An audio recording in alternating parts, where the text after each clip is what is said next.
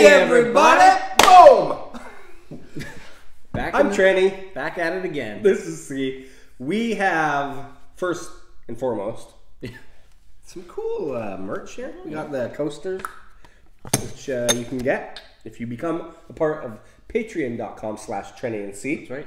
And become a Dram Club member. If you're a part of the Dram Club, it becomes like the part of the startup package. That's right. Yeah. The Tranny and C starter kit. This, if you were Dram Club a couple years ago, you would have got this also. But there might be a couple of those hanging around for future Dram Club members. So speaking of Dram Club, this month we are sponsored by compassbox. Jackpot. So tonight we have a special one. I kind of want this creased. Sure. compassbox. Look at this. Canvas. Woo. Yeah. People have said you're a bit of a blank canvas. Yeah. That is good. Is that a good thing? I'm not sure, I'm saying. Okay, there we go. Right. There we go. That's fine. I'm going to tell you. Oh, no, you can. Okay. There's no writing on the box, which usually does have. Whiskey is. Because see, it's a blank canvas. Ah, yes. Yes. Whiskey is our canvas. The bottle. Sorry. Turn it front first. Oh, I was thinking maybe that was a part of the design on the bottle, which I think I think it is. It's a like slicing. So it looks like it's a canvas, and you've cut through. And it's a sneak peek. You know what I'm going to do? I'm going to pour it first, and then I'm going to bore everyone with talking about stuff. Compassbox Whisky Company is on George Street, Edinburgh, Scotland. There you go. Oh, that's cool. Good to know. Hold on, quiet on set. Tight corks. I wasn't paying attention when we popped the last one. It was tight. It was good. Yeah. Good. Okay. So, sorry, I'm labeling. You should be. Gluggy. Oh, I'm looking forward to this. Compassbox is something that we don't get too often on Tranny and C, but we've just, of course, with this Dram Club, we have a few to give away. That's right. And we're excited to try them.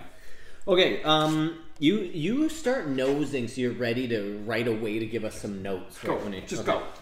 Do it. Whiskey is our canvas. The bottle you are holding contains an exceedingly careful and vibrant Scotch whiskey, thanks to a parcel of single malt re-racked into orange wine barrels for 3 years. These unusual casks, seasoned with vino naranja from the south of Spain, bring new shades of deliciousness to canvas with their chocolatey richness and sticky marmalade fragrance. They're already talking about oranges and chocolate.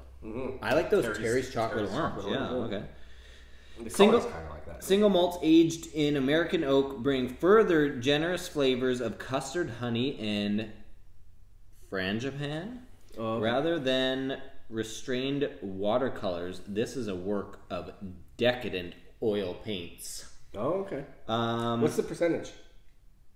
Oh, this one is 46%. It goes on to say a bunch of other stuff, but I am going to read here where this one is limited to 5,880 bottles. So it's a smaller release. And it tells you the exact percentage of which distillery is in the bottle. It also says no color added. Yep. It says filtration light 5 micron, no chill filtration. And then it says right here, Tomatin Distillery refill bourbon barrel, 43.4% of the recipe. Yeah. So that's Tomatin. Then Glenbergie Distillery first fill bourbon barrel, 24.2%. Glen Elgin Distillery recharred American oak hogshead, 15.4%. And then Tomatin Distillery Vino Naranja barrels, 10.9%. And the Imperial Distillery first fill bourbon barrel, 6.1%. So it's got 2 Tomatins in there. I mean, I'm not great at math, but I think that all adds up. Probably adds up to 100%. I would think so. Yeah. So that's exciting. Like you said, full transparency. You know exactly what's in this blended malt. Yeah. And it's cool. It's natural color, non-chill filter. It's 46%. Love the stats. I love the stats. Sorry, I really just bored people with a lot of stats. One thing I'm going to say off the nose right away, and I've noticed this with the other one we've tried tonight, is it's relatively subtle at first. Okay. And as it kind of starts to open up, because yours is probably opened up now.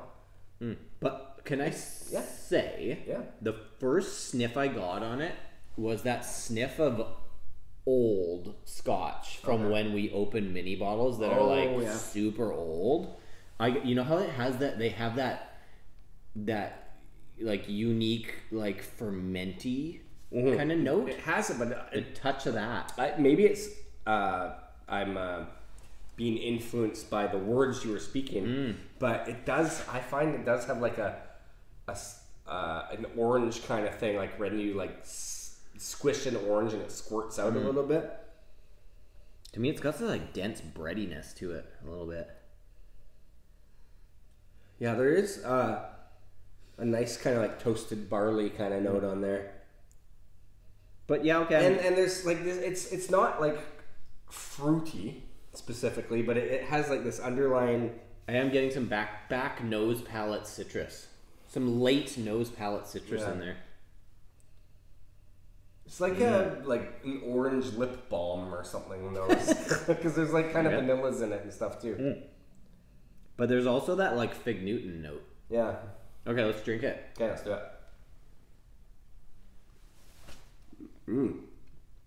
Whoa. That drink's really good.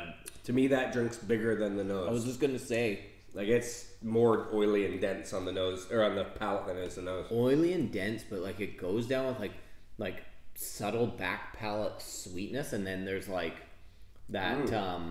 It's got a little bit of a tingle and a sizzle. Like the mouthfeel is so good on this one. Yeah, it does have that effervescence, but it's kind of like dense and like I can see where they're saying the chocolatey kind of vibe to it too. This one would take a little while to discover, but this is instantly super tasty. The sweet level on it is perfect, I think, because it's not undersweet, it's not oversweet. Yeah, but it's like the sweetness is more a part of the oiliness or something.